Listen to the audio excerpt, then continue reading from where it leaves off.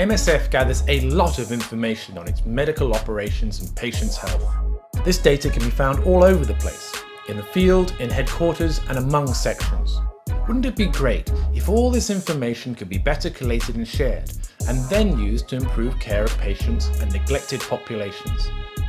A team based in MSF Japan will find the best way to do this. The aim is simple.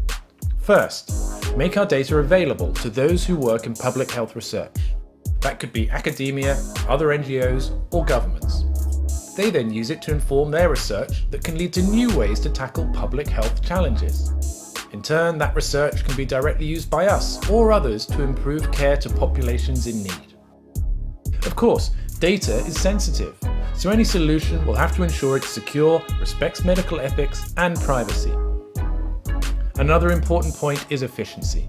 The project team will build upon, but will not duplicate other work being done in the movement on data collection. Creating a system of big data sharing is complex, so we'll need the support and involvement of many within and outside MSF. As a movement, we have a commitment to the people we care for, and at its heart, this project is directly linked to improving that care.